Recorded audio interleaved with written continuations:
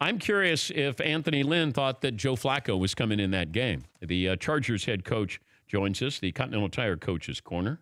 Coach, congratulations. Let me start with that question. Were you expecting Joe Flacco?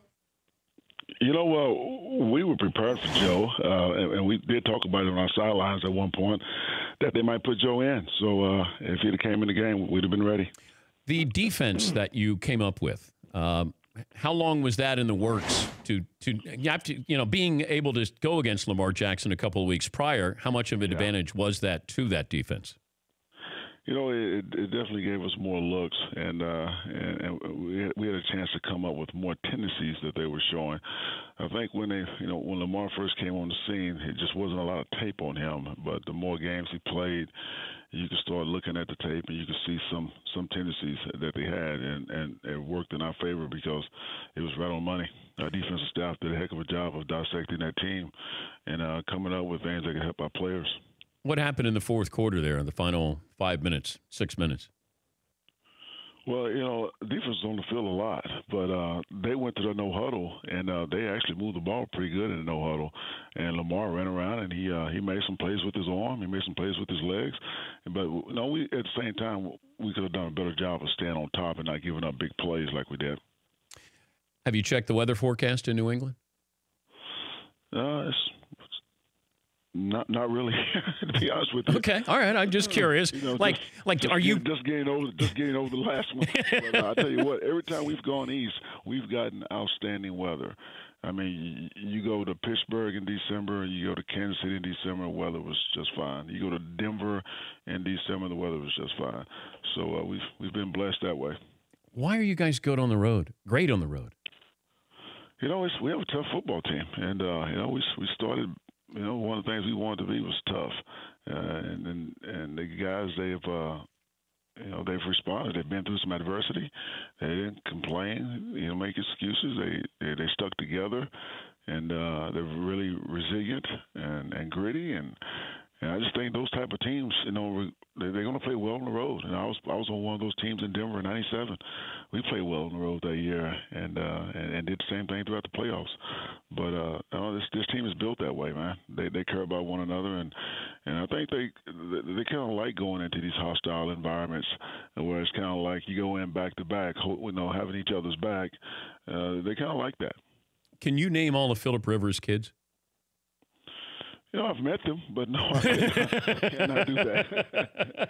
I tell you what, it's a blessing to have a big family and have the resources for a big family. I think that it's never a boring moment. I can tell you that.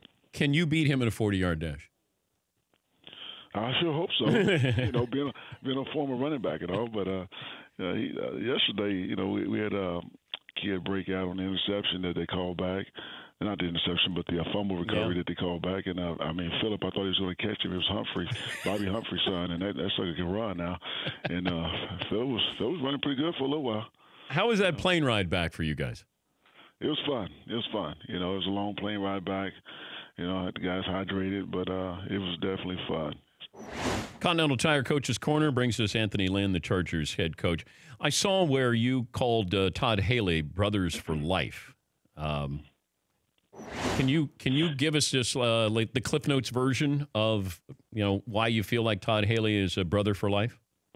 Well, I tell you, he was there for me at one of my worst moments. Todd and I was out having a pizza and a cup of pops, and I ended up getting hit by a drunk driver. And by all means, probably should have died that night. Got hit by a car going 60 miles an hour. He was 3 times the legal limit drunk, but I survived, and Todd was there with me the whole time. I mean, we were friends before that, but after that night, it was a special bond because I just remember him comforting me and telling me I was going to make it, I was going to be all right when I really didn't think I was.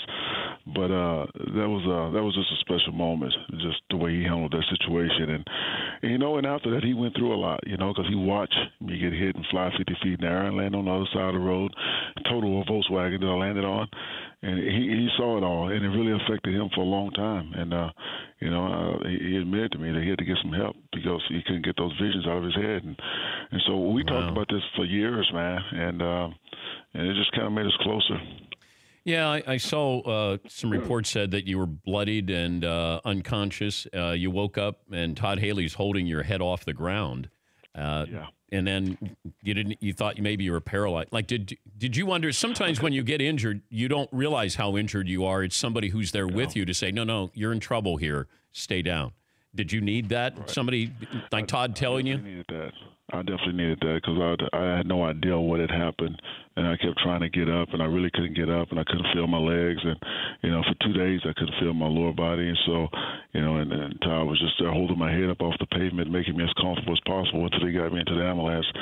But I don't remember much about that night, but I do remember Todd being there and comforting me, and that meant a lot. I love, though, that you're saying, like, dude, why are you staring at me? And he's got to be thinking, how in the hell are you alive? That was weird because we would be in coaching meetings, and I could just feel someone just staring at me, and I look across the table, I'm like, yeah, dude, stop staring at me. And he's just like, he whispered, I can't believe you're alive. Well, then, I mean, you can't be fearful going into New England. I mean, given what you've done, who cares where you go to Pittsburgh, go to Denver, it doesn't matter, right?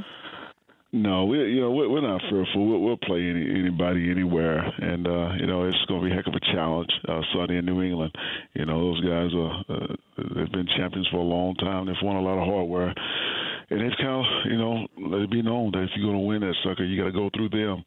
And we're going to go and give it our best shot, and work on right now getting our guys prepared. Have an outstanding coaching staff. I know we will be prepared, and we'll see who executes the best.